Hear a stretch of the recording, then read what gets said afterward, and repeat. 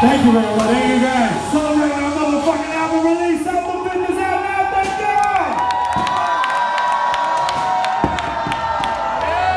Thank you guys. We got the #1 motherfucking reggae album in the goddamn country. We love y'all. Let's get drunk. Are you guys ready to go home? She's like, fuck that. I got a babysitter tonight, bitch. Me too. No, I got a babysitter too, so I ain't going home either, goddamn. That was getting overtime tonight. I'm fucking up. Okay. Miami, we don't want to leave. We want to say one more thing to y'all before we get the fuck out of here, I think, right? Alright, holy shit, you. Hold up. That's where you want to go? Okay, I feel better about my fuck up now.